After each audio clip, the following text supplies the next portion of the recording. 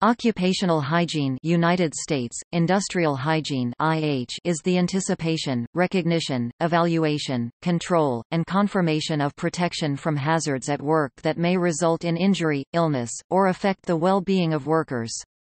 These hazards or stressors are typically divided into the categories biological, chemical, physical, ergonomic and psychosocial.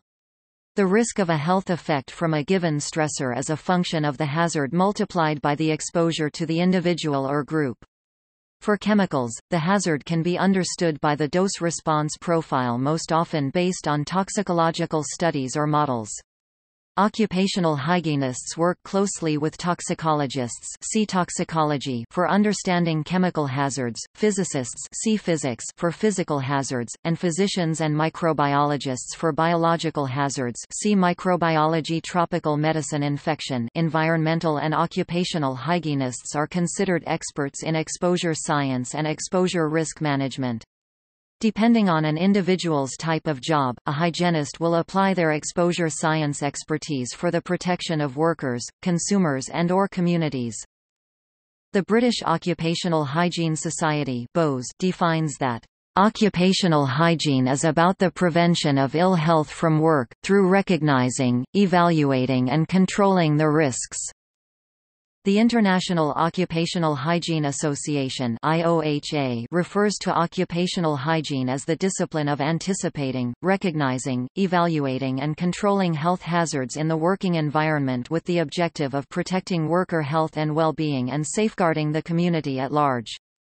The term, occupational hygiene, used in the UK and Commonwealth countries as well as much of Europe, is synonymous with industrial hygiene used in the US, Latin America, and other countries that received initial technical support or training from US sources.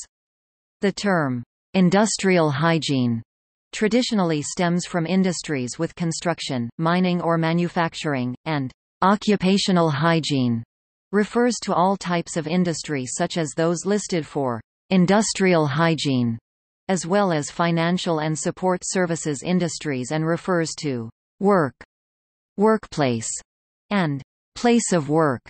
In general, environmental hygiene addresses similar issues to occupational hygiene but is likely to be about broad industry or broad issues affecting the local community, broader society, region or country. The profession of occupational hygiene uses strict and rigorous scientific methodology and often requires professional judgment based on experience and education in determining the potential for hazardous exposure risks in workplace and environmental studies.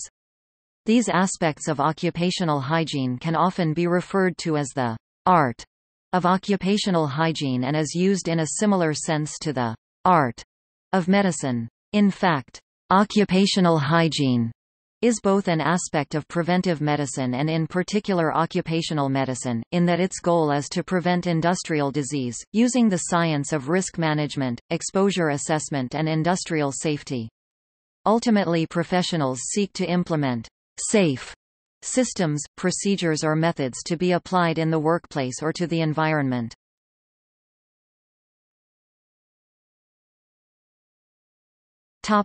The social role of occupational hygiene. Occupational hygienists have been involved historically with changing the perception of society about the nature and extent of hazards and preventing exposures in the workplace and communities. Many occupational hygienists work day-to-day with industrial situations that require control or improvement to the workplace situation. However, larger social issues affecting whole industries have occurred in the past, e.g. since 1900, asbestos exposures that have affected the lives of tens of thousands of people. Occupational hygienists have become more engaged in understanding and managing exposure risks to consumers from products with new regulations such as REACH registration, evaluation, authorization and restriction of chemicals. More recent issues affecting broader society are, for example in 1976, Legionnaire's disease or Legionellosis. More recently again in the 1990s, radon, and in the 2000s, the effects of mold from indoor air quality situations in the home and at work. In the later part of the 2000s, concern has been raised about the health effects of nanoparticles. Many of these issues have required the coordination over a number of years of a number of medical and para-professionals in detecting and then characterizing the nature of the issue, both in terms of the hazard and in terms of the risk to the workplace and ultimately to society. This has involved occupational hygienists in research, collection of data and to develop suitable and satisfactory control methodologies.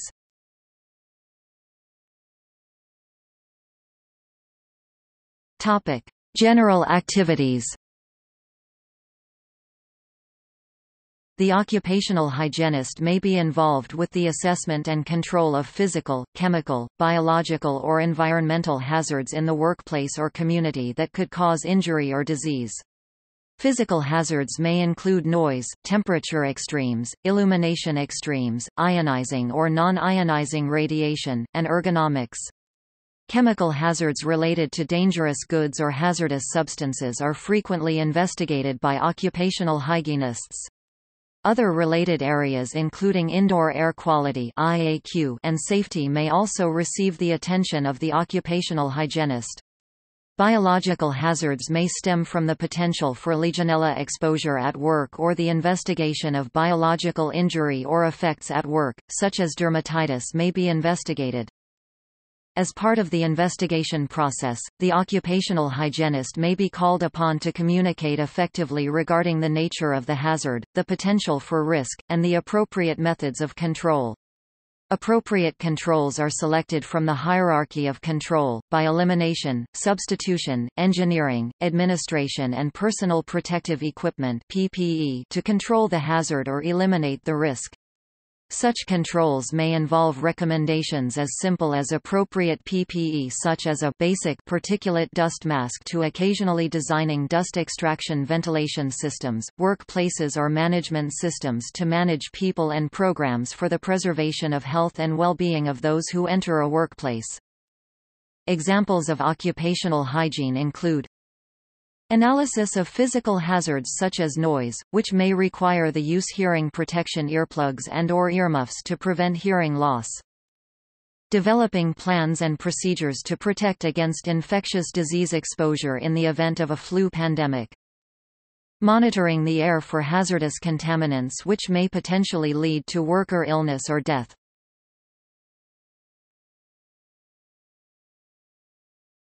Topic: Workplace assessment methods. Although there are many aspects to occupational hygiene work, the most known and sought after is in determining or estimating potential or actual exposures to hazards.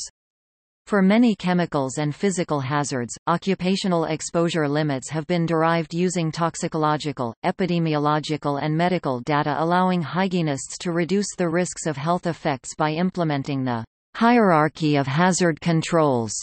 Several methods can be applied in assessing the workplace or environment for exposure to a known or suspected hazard.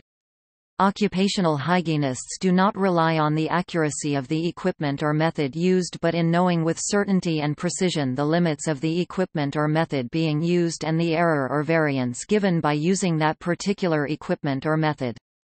Well-known methods for performing occupational exposure assessments can be found in A Strategy for Assessing and Managing Occupational Exposures, 3rd edition, edited by Joselito S. Ignacio and William H. Bullock.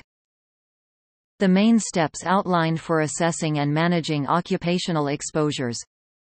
Basic characterization: identify agents, hazards, people potentially exposed and existing exposure controls. Exposure assessment: select occupational exposure limits, hazard bands, relevant toxicological data to determine if exposures are acceptable, unacceptable, or uncertain. Exposure controls for unacceptable or uncertain exposures. Further information gathering for uncertain exposures. Hazard communication for all exposures. Reassessment as needed, management of change. Topic: Basic characterization, hazard identification and walk-through surveys. The The first step in understanding health risks related to exposures requires the collection of basic characterization information from available sources. A traditional method applied by occupational hygienists to initially survey a workplace or environment is used to determine both the types and possible exposures from hazards, e.g. noise, chemicals, radiation. The walk-through survey can be targeted or limited to particular hazards such as silica dust, or noise, to focus attention on control of all hazards to workers. A full walk-through survey is frequently used to provide information on establishing a framework for future investigations, prioritizing hazards, determining the requirements for measurement and establishing some immediate control of potential exposures. The Health Hazard Evaluation Program from the National Institute for Occupational Safety and Health is an example of an industrial hygiene walk-through survey. Other sources of basic characterization information include worker interviews, observing exposure tasks, material safety data sheets, workforce scheduling, production data, equipment and maintenance schedules to identify potential exposure agents and people possibly exposed. The information that needs to be gathered from sources should apply to the specific type of work from which the hazards can come from. As mentioned previously, examples of these sources include interviews with people who have worked in the field of the hazard, history and analysis of past incidents, and official reports of work and the hazards encountered. Of these, the personnel interviews may be the most critical in identifying undocumented practices, events, releases, hazards and other relevant information. Once the information is gathered from a collection of sources, it is recommended for these to be digitally archived, to allow for quick searching, and to have a physical set of the same information in order for it to be more accessible. One innovative way to display the complex historical hazard information is with a historical hazards identification map, which distills the hazard information into an easy-to-use graphical format.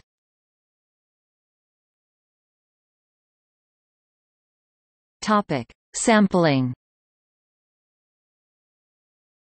An occupational hygienist may use one or a number of commercially available electronic measuring devices to measure noise, vibration, ionizing and non-ionizing radiation, dust, solvents, gases, and so on. Each device is often specifically designed to measure a specific or particular type of contaminant. Electronic devices need to be calibrated before and after use to ensure the accuracy of the measurements taken and often require a system of certifying the precision of the instrument. Collecting occupational exposure data is resource and time-intensive, and can be used for different purposes, including evaluating compliance with government regulations and for planning preventive interventions. The usability of occupational exposure data is influenced by these factors. Data storage, e.g. use of electronic and centralized databases with retention of all records. Standardization of data collection. Collaboration between researchers, safety and health professionals and insurers in 2018, in an effort to standardize industrial hygiene data collection among workers' compensation insurers and to determine the feasibility of pooling collected IH data. IH air and noise survey forms were collected. Data fields were evaluated for importance and a study list of core fields was developed, and submitted to an expert panel for review before finalization. The final core study list was compared to recommendations published by the American Conference of Governmental Industrial Hygienists (ACGIH) and the American Industrial Hygiene Association (AIHA). Data fields essential to standardizing IH data collection were identified and verified. The essential data fields are available and could contribute to improved data quality and its management if incorporated into IH data management systems. Canada and several European countries have been working to establish occupational exposure databases with standardized data elements and improved data quality. These databases include MEGA, COLCHIC, and CWED.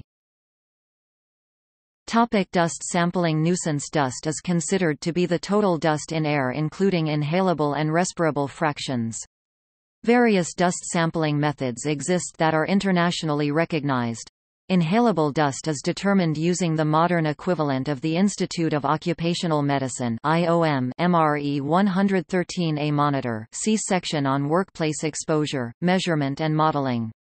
Inhalable dust is considered to be dust of less than 100 micrometers aerodynamic equivalent diameter (AED) that enters through the nose and/or mouth. Sea lungs respirable dust is sampled using a cyclone dust sampler designed to sample for a specific fraction of dust AED at a set flow rate. The respirable dust fraction is dust that enters the deep lung and is considered to be less than 10 micrometers AED. Nuisance, inhalable and respirable dust fractions are all sampled using a constant volumetric pump for a specific sampling period. By knowing the mass of the sample collected and the volume of air sampled, a concentration for the fraction sampled can be given in milligrams mg per meter cubed m3. From such samples, the amount of inhalable or respirable dust can be determined and compared to the relevant occupational exposure limits. By use of inhalable, respirable or other suitable sampler 7-hole, 5-hole, etc., these dust sampling methods can also used to determine metal exposure in the air. This requires collection of the sample on a methyl cellulose ester (MCE) filter and acid digestion of the collection media in the laboratory, followed by measuring metal concentration through an atomic absorption or emission spectrophotometry. Both the UK Health and Safety Laboratory and NIOSH Manual of Analytical Methods have specific methodologies for a broad range of metals in air found in industrial processing, smelting, foundries, etc. A further method exists for the determination of asbestos, fiberglass, synthetic mineral fiber and ceramic mineral fiber dust in air.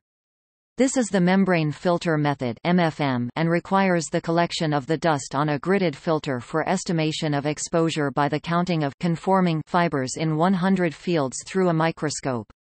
Results are quantified on the basis of number of fibers per milliliter of air F per milliliter. Many countries strictly regulate the methodology applied to the MFM. Topic: Chemical sampling. Two types of chemically absorbent tubes are used to sample for a wide range of chemical substances. Traditionally, a chemical absorbent tube, a glass or stainless steel tube of between 2 and 10 mm internal diameter, filled with very fine absorbent silica, hydrophilic, or carbon, such as coconut charcoal, lipophilic, is used in a sampling line where air is drawn through the absorbent material for between 4 hours minimum workplace sample to 24 hours environmental sample period. The hydrophilic material readily absorbs water-soluble chemical and the lipophilic material absorbs non-water-soluble materials. The absorbent material is then chemically or physically extracted and measurements performed using various gas chromatograph or mass spectrometry methods. These absorbent tube methods have the advantage of being usable for a wide range of potential contaminants.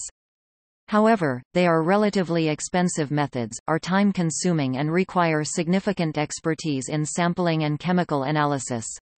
A frequent complaint of workers is in having to wear the sampling pump up to 1 kg for several days of work to provide adequate data for the required statistical certainty determination of the exposure.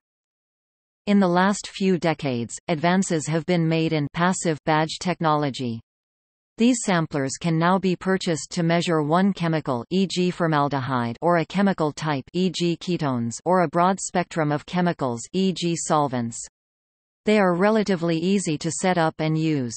However, considerable cost can still be incurred in analysis of the badge. They weigh 20 to 30 grams and workers do not complain about their presence. Unfortunately, badges may not exist for all types of workplace sampling that may be required, and the charcoal or silica method may sometimes have to be applied. From the sampling method, results are expressed in milligrams per cubic meter, milligram per cubic meter, or parts per million (ppm) and compared to the relevant occupational exposure limits. It is a critical part of the exposure determination that the method of sampling for the specific contaminant exposure is directly linked to the exposure standard used. Many countries regulate both the exposure standard, the method used to determine the exposure, and the methods to be used for chemical or other analysis of the samples collected.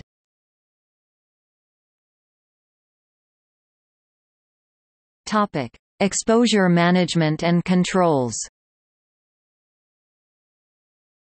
The hierarchy of control defines the approach used to reduce exposure risks, protecting workers and communities. These methods include elimination, substitution, engineering controls, isolation or ventilation, administrative controls, and personal protective equipment. Occupational hygienists, engineers, maintenance, management, and employees should all be consulted for selecting and designing the most effective and efficient controls based on the hierarchy of control.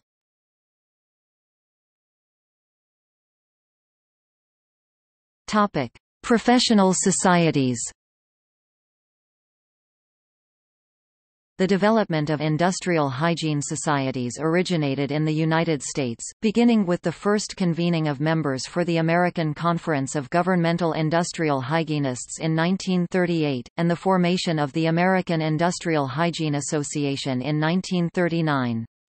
In the United Kingdom, the British Occupational Hygiene Society started in 1953. Through the years, professional occupational societies have formed in many different countries, leading to the formation of the International Occupational Hygiene Association in 1987, in order to promote and develop occupational hygiene worldwide through the member organizations. The IOHA has grown to 29 member organizations, representing over 20,000 occupational hygienists worldwide, with representation from countries present in every continent.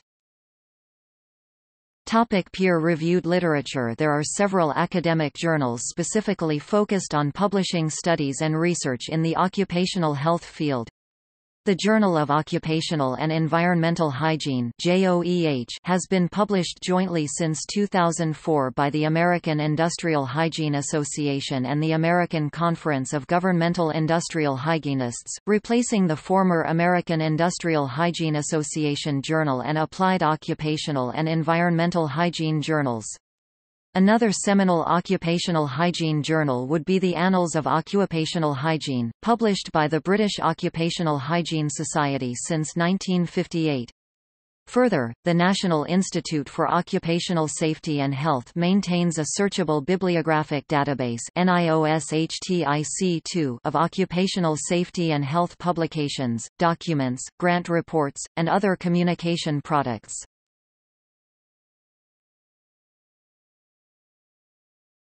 Topic: Occupational hygiene as a career.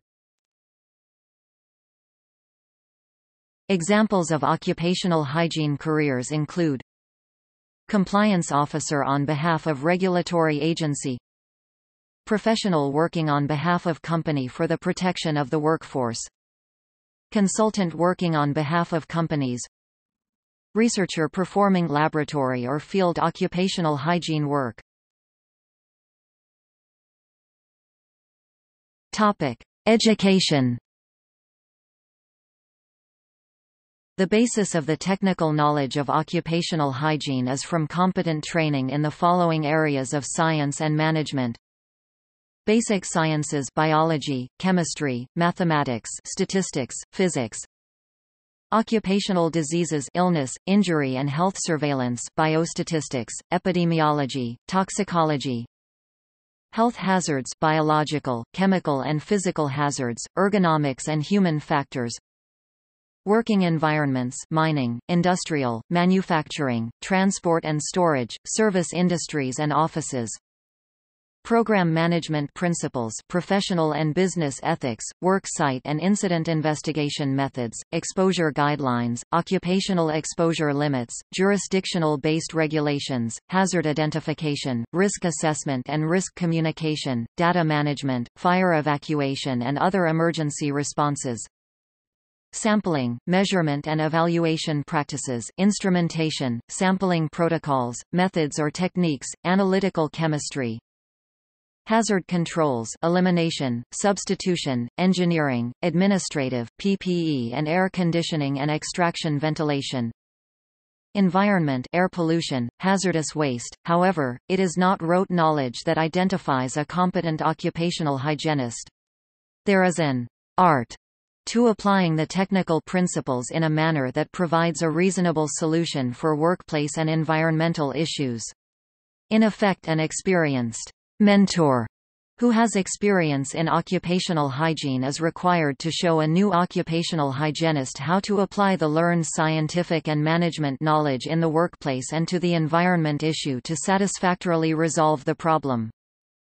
To be a professional occupational hygienist, experience in as wide a practice as possible is required to demonstrate knowledge in areas of occupational hygiene. This is difficult for specialists, or those who practice in narrow subject areas. Limiting experience to individual subject like asbestos remediation, confined spaces, indoor air quality, or lead abatement, or learning only through a textbook or review course can be a disadvantage when required to demonstrate competence in other areas of occupational hygiene. Information presented in Wikipedia can be considered to be only an outline of the requirements for professional occupational hygiene training. This is because the actual requirements in any country, state or region may vary due to educational resources available, industry demand or regulatory mandated requirements. During 2010, the Occupational Hygiene Training Association (OHTA), through sponsorship provided by the IOHA, initiated a training scheme for those with an interest in or those requiring training in occupational hygiene. These training modules can be downloaded and used freely. The available subject modules: Basic Principles in Occupational Hygiene, Health Effects of Hazardous Substances, Measurement of Hazardous Substances, Thermal Environment, Noise, Asbestos, Control, Ergonomics, are aimed at the foundation and intermediate levels in occupational hygiene. Although the modules can be used freely without supervision, attendance at an accredited training course is encouraged. These training modules are available from olearning.com. Academic programs offering industrial hygiene bachelor's or master's degrees in United States may apply to the Accreditation Board for Engineering and Technology (ABET) to have their program accredited. As of October 1, 2006, 27 institutions have accredited their industrial hygiene programs. Accreditation is not available for doctoral programs. In the U.S., the training of IH professionals is supported by National Institute for Occupational Safety and Health through their NIOSH education and research centers.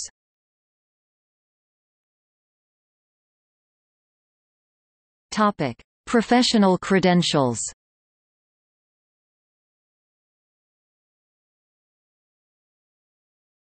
Topic: Australia. In 2005, the Australian Institute of Occupational Hygiene (AIOH) has accredited professional occupational hygienist through a certification scheme. Occupational hygienists in Australian certified through this scheme are entitled to use the phrase Certified Occupational Hygienist (COH) as part of their qualifications.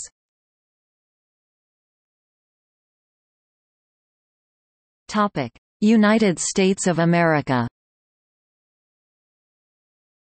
Practitioners who successfully meet specific education and work experience requirements and pass a written examination administered by the American Board of Industrial Hygiene (ABIH) are authorized to use the term Certified Industrial Hygienist (CIH) or Certified Associate Industrial Hygienist (CAIH). Both of these terms have been codified into law in many states in the United States to identify minimum qualifications of individuals having oversight over certain activities that may affect employee and general public health.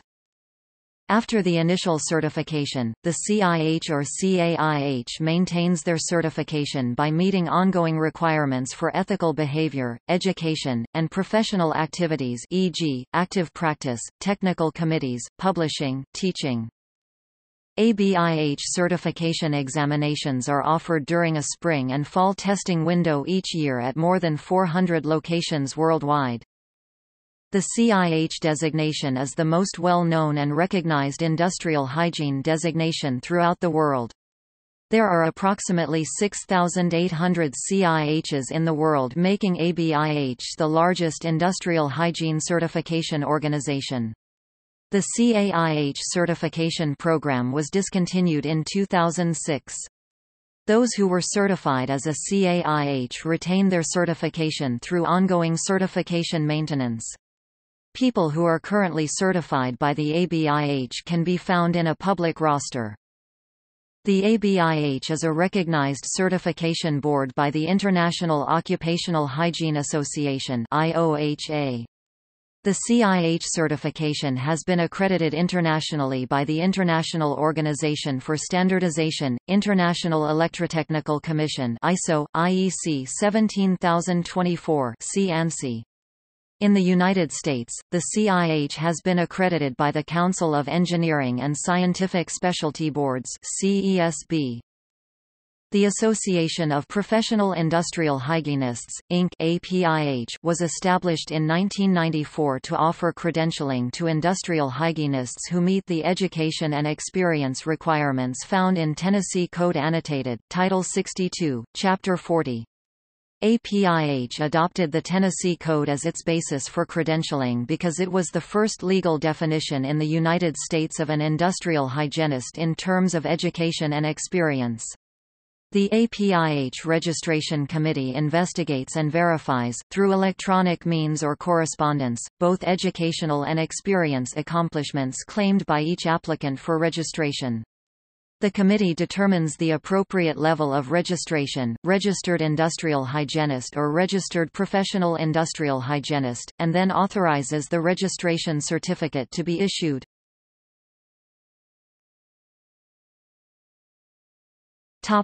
Canada. In Canada, a practitioner who successfully completes a written test and an interview administered by the Canadian Registration Board of Occupational Hygienists can be recognized as a Registered Occupational Hygienist or Registered Occupational Hygiene Technician (ROHT). There is also designation to be recognized as a Canadian Registered Safety Professional (CRSP).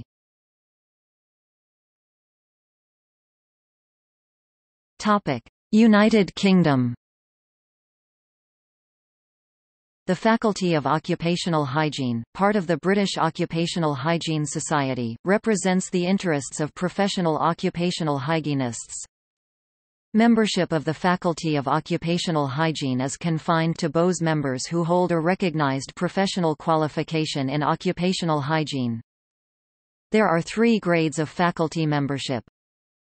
Licentiate (LFOH) holders will have obtained the Bose Certificate of Operational Competence in Occupational Hygiene and have at least 3 years practical experience in the field.